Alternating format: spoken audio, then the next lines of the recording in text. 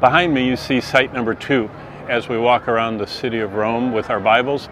I'm going to read to you from John 21 because John 21 explains what happened back there. This is the spot for the execution of Peter by Rome. And Jesus said in John 21, "Most assuredly I say to you, when you were younger you girded yourself and walked wherever you wished. But when you are old you will stretch out your hands and another will gird you and carry you where you do not wish."